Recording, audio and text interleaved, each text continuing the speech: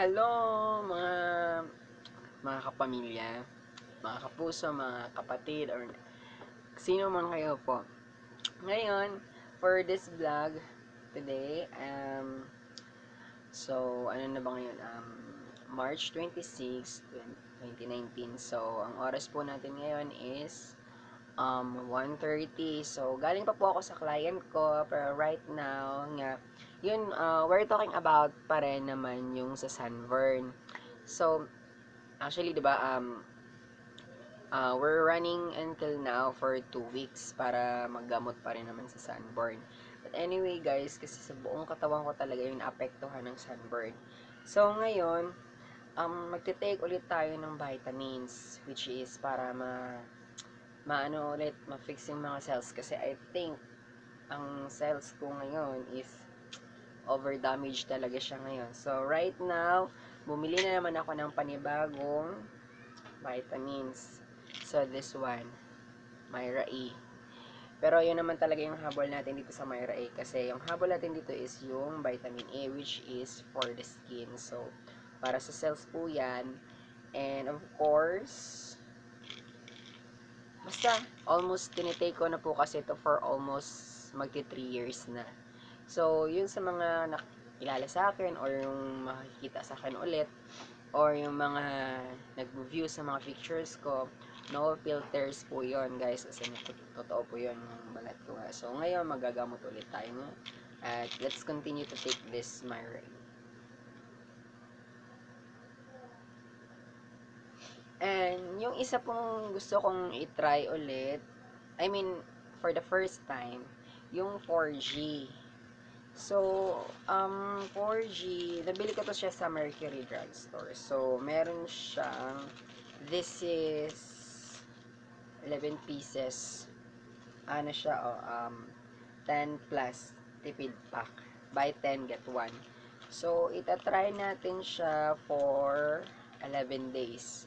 Pero, ititrace natin siya kung, sige, tingnan natin for 3 days kung anong epekto nito. Anong epekto nito. Meron siyang antioxidants, which is yung, tawag nun, ginkgo biloba, grapeseed, at basta may isa pa eh. Sorry, hindi ko talaga, kasi, antioxidants daw po ito eh. I think antioxidants is yung lilinis sa katawan mo. But most of all, pwede din siya for the skin. Kasi 'di ba, sa sobrang stress ka na nga, syempre maepektuhan talaga yung cells mo, madadamage siya. So, let's take this kung epekto ba talaga to for 3 days. Kasi ang ginagawa ko po is 2 capsules in 1 day ang Myra E. And then, first time ko naman ng 4G, so iti-take natin to once a day. So, about that, usually ginagamit ko din talaga to. Yan, kojic soap. 50 pesos, 2 peraso. Ang isang peraso kasi nito, maabot lang to sa akin ng 7 days. Kasi sa isang araw, 2 beses ako naliligo. Which is kung meron akong client in the morning, tapos paggabi, bago din ako matulog. Ganun ako maligo eh. And then, yun na nga. So, aside from this, kojic soap, ina-try naman natin ang kojic na lotion.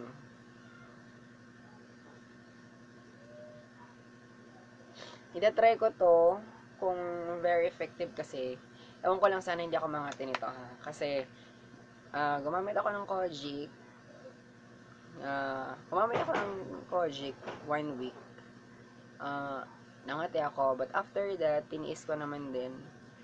So, after 1 week, naging okay siya. Kuminis naman ako.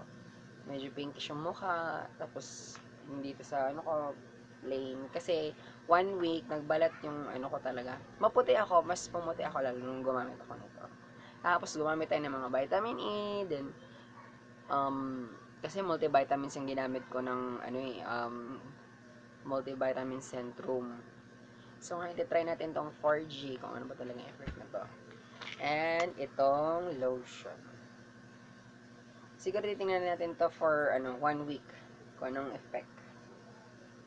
Sana nga bumalik na yung skin ko kasi nakakahiyang humarap sa mga clients. Sabi ng client ko nga oh friends, ano nangyayari sa balat mo? Ba't parang nag-dry na, parang nangitim? Sabi ko, sir, nag-swimming po kasi kami last day, ng Sunday. Biglaan, hindi ako nagpadala ng lotion. Sabi niya, kaya mo na, babalik din naman yan eh. But anyway guys, magpapaalam na po ako ngayon kasi may mga gawain pa akong labahin. And see you for the second my vlog. And don't forget to subscribe below. Bye-bye!